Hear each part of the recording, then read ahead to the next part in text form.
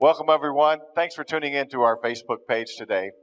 You all have obviously heard the president's announcement, the governor's announcement to take this coronavirus very seriously.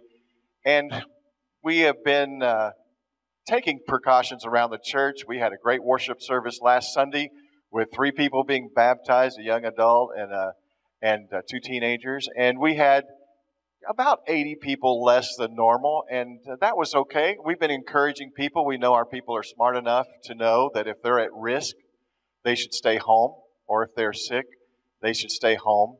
And we've been sanitizing and doing all that stuff around the church to make sure everybody was safe as possible here.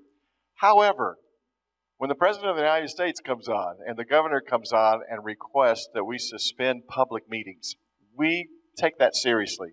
You know, the Bible tells us that in the Scripture that the government is given to us for our protection, and they have a purpose. And so we're going to comply to the request to not have public gatherings and ministry meetings for the next 15 days. That means we're going to miss 2 Sundays and 2 Wednesdays coming up soon. So I want to make sure you're aware of that. However, I also want to say this. To our elderly, to our shut-ins, we're still here to serve you. Our staff is going to be here at the church. We're going to be available to you. If you need someone to run to the store for you because you're afraid to get out, you don't have family members to help you with that, we will do that for you. Just give us a call. Call our church office or call our cell phones, and we'll be happy to help you with that as much as we are possibly able to, okay? We really want to be a minister to you in this time. Also, let me share with you that it's very important that you understand that we're also looking at other ways to minister to our community.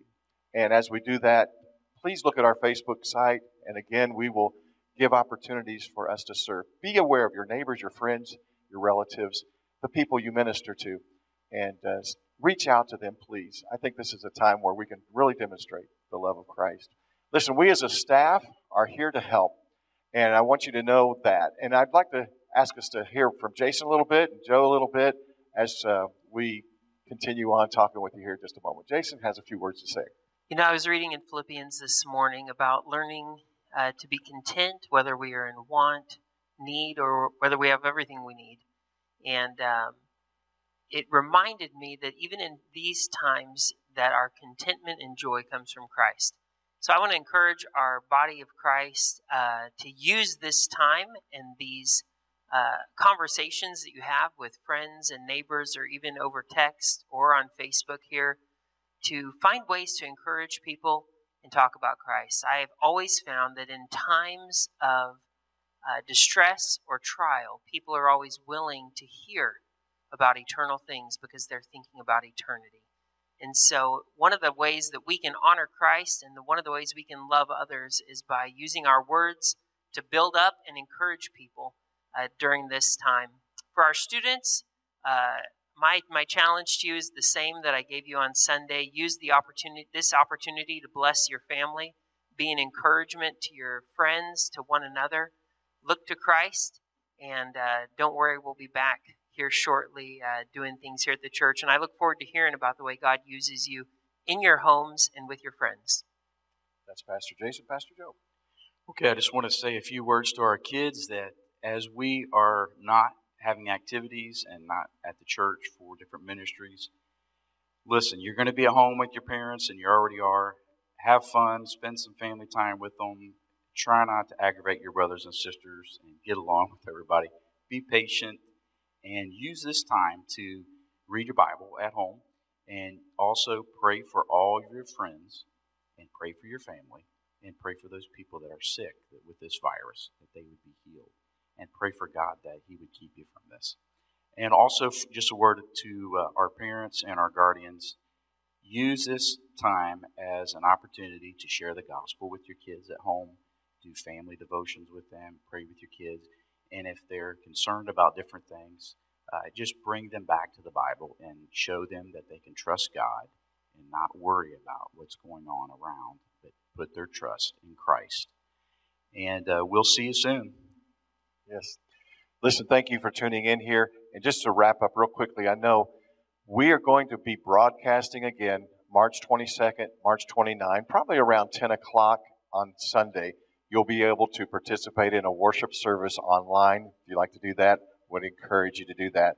Some of our folks are very concerned. I'm not going to be able to give. I'm not going to be able to give my tithe while we're off. There's a couple options. Obviously, you can hold on to that and then give 2 or 3 tithes next time we meet in April. And that's one possibility. Another possibility is we have a new app you can find online, and that's also been posted on our Facebook site. You can find it there, a way to get that new app. You can give through that app. You can also give online by going to www.gotofbc.com. That's our church website, and you can click the donation tab, and it'll show you how to do that. Listen, let's have a quick prayer, and we'll just trust the Lord through this and look forward to meeting you again very soon, first Sunday of April, okay? And we'll go from there. Let's pray. Father, thank you so much for the opportunity to gather here and to speak to our church audience here. Please bless our folks. Keep them under your protective hedge, Lord. Keep them from evil. Keep them from harm. Keep them from this contagion right now. Lord, keep them from this virus. I pray, Lord, that you'll cover them with your care and your love. And I pray, Father, that in this time we will be faithful to you, to minister to our neighbors and our friends and our relatives, people we serve here at the church. And Lord, we will also be anticipating the opportunities you might give us. As people are in crisis, we can give them the hope of the Lord Jesus Christ and how he loved us so much. He died on a cross to save us from our sins. Lord, help us to be faithful to share that message in this time of crisis. We love you and thank you for this opportunity. In Jesus' name, amen. God bless you. We'll see you next time.